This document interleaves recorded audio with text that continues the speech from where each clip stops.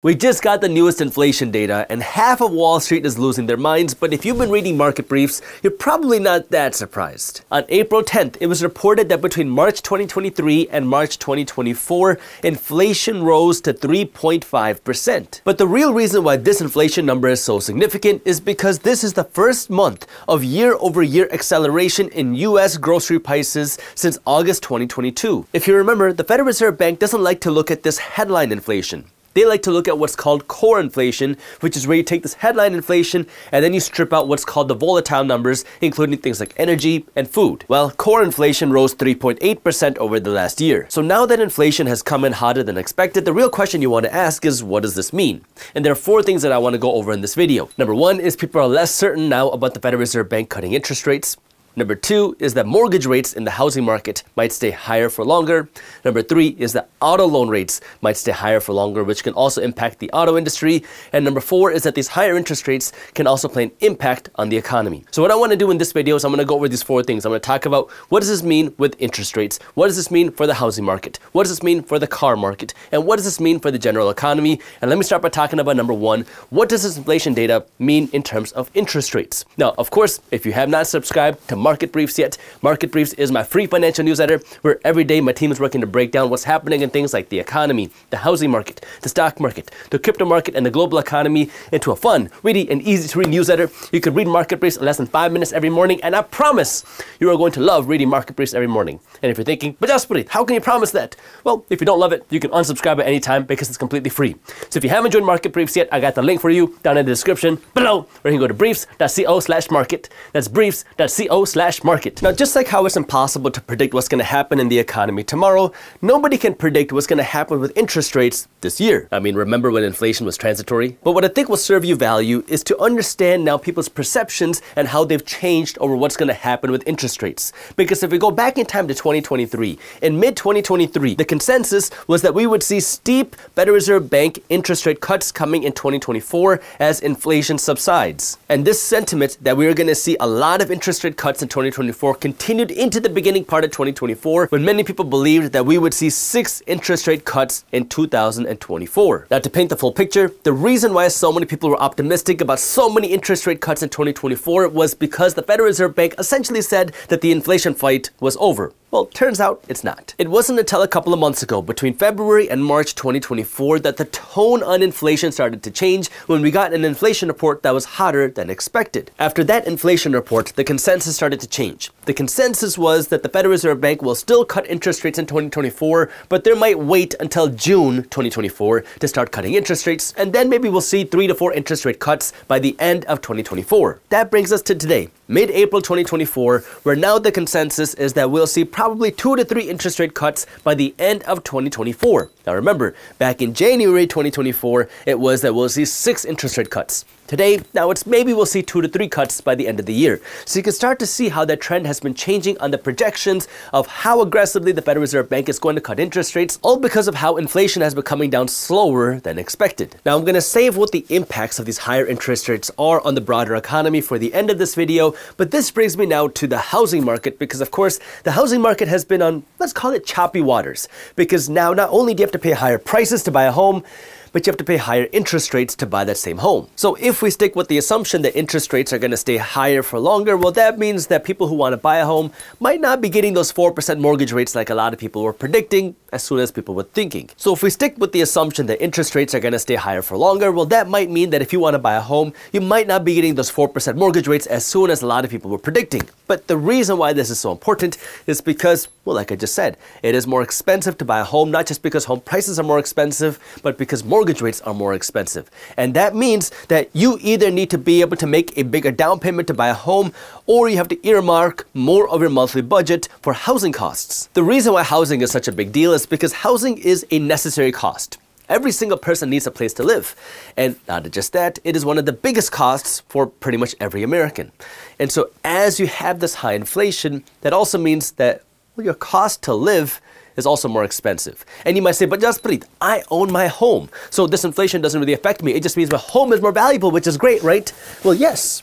But don't forget that if your home is going up in value and you own your home, even if you own your home free and clear, you also have to pay property taxes on that home. And if your home is going up in value, which is a good thing, that also means you have to pay higher property taxes and higher insurance costs. No, I'm not saying it's a bad thing that your home is going up in value, but you have to understand that higher home prices impact people who own a home and impact people who want to buy a home. Not to mention that if you're thinking about renting a home, well, renting is also expensive. Now, a lot of people will tell you that renting is cheaper than it is to buy a home today, but in general, across the board, whether you want to buy a home or rent a home, it is much more expensive to pay for your housing costs today than it was 5 years ago. And because of that, a lot more people are having to spend a bigger chunk of their budgets, a bigger chunk of their income just to put a roof over their head, which means before you even think about eating, more of your money is gone. Before you think about investing, more of your money is gone, which is why a lot of people are struggling more and more with their money today than they were a few years ago. This brings me to the next part of this video, which is the second most expensive purchase for most Americans, which is your car.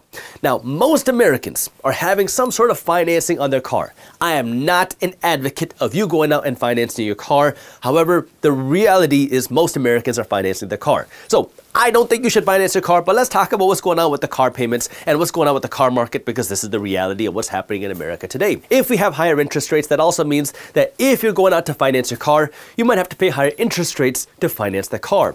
And that comes at an interesting time because, well, according to the Federal Reserve Bank, auto loan delinquencies are also at multi-year highs. We're seeing a 13-year high on auto loan delinquencies. Now you might be wondering, well, Jaspreet, why are more and more people falling behind on their auto loans? Well, as car prices have gone up over the last number of years with the higher interest rates, that means more and more people have to pay more money to keep paying for their car. Now, unlike your home, people can do without a car. I mean, most people will tell you that my home is more important than my car, but of course you have some people that will say, well, I can sleep in my car and drive to work in it, but I can't do that with my home. But for the average person, your car is less important than your home. So when people start to run into financial issues, one of the first things to stop making the payments on is their car. Now, what we've also seen is that car payments have gone through the roof. We've seen a record number of Americans with a $1,000 a month car payment or more. And now here in 2024, we're also seeing a growing number of people that are getting a car with a $1,500 a month car payment alone. Now, this $1,500 a month car payment does not include your car insurance, does not include your maintenance, does not include your premium gas. Now, I have no issue with you going out and buying a car that you can comfortably afford. I don't care if you want to buy a $300,000 car if you can afford it. But the problem that I have is when more and more Americans are making okay salaries, and then they're dishing so much of their income. They're spending a huge chunk of their income just to pay for that BMW or just to pay for that Escalade because you think it looks cool. Now, here's the thing. That BMW, the Escalade, or the Mercedes is dropping in value each and every year. Your car is a liability. And so if you want to drive a nice car, fine.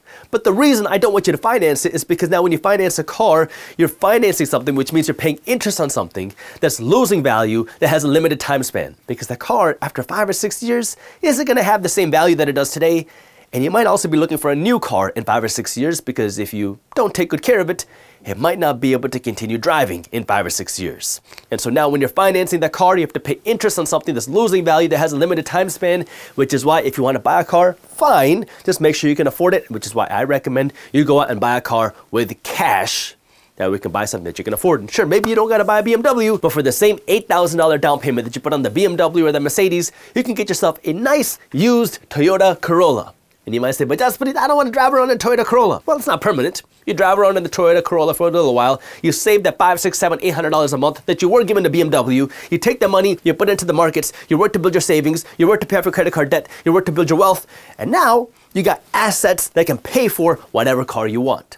Which brings me to number 4 now, the impact of this higher inflation and the higher interest rates on the broader economy. Now, if you've been watching my videos for the last few years, you've probably heard me say that our economic system runs on spending. And the reason why is because when you have more money to spend, somebody else can make more money. When you walk into Chipotle and you open up your wallet and you're buying all the extra guac, Chipotle is making more money. They have more money to pay their employees. They have more money to open more stores. They have more money to hire more people. They have more money to invest back into the brand. But if you walk into Chipotle and you say, you know what? I got no money for you today because I got to spend more money on my car. I got to spend more money on my house, and I don't have any money to eat out at Chipotle anymore. Well, that means Chipotle starts making less money. And if they're making less money, well, that means they don't have money to keep paying their employees, which means they might have to downsize, they might have to shut down their stores, they might have to lay off some people. Which is why it's so important to understand that our entire economic system depends on the American consumer's financial health.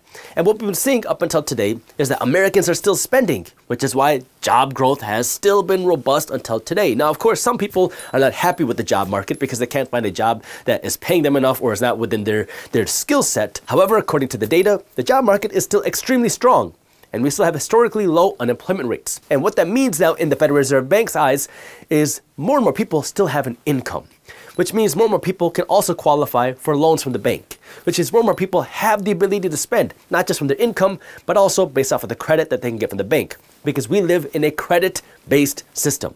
You make money and you can spend money not just based off of your income, but based off of how much debt you can qualify for. I'm not saying this is good, I'm telling you how it works. If you make $50,000 a year, you might be able to qualify for another $50,000 a year from the banks through credit cards, lines of credit, home equity lines of credit, and other forms of debt. So if you make $50,000 a year and you could only spend $50,000 a year, well, now your spending power is only $50,000 a year. But if you make $50,000 a year and you can qualify for an additional $50,000 a year from debt, now you have $100,000 worth of spending power. Why is that good? Because that increases how much consumption you can do today, that increases how much you can spend today, which helps to grow the economy today, which is good for the markets, good for the economy, but that also means that you could also hit a breaking point.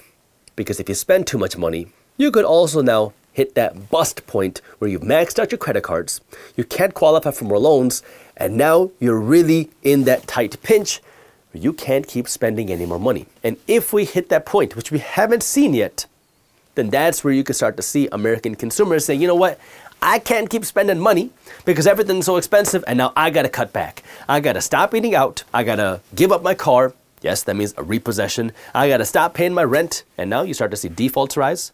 You start to see more delinquencies rise. And now businesses start to make less money. Now, up until today, Americans have still been spending money like crazy.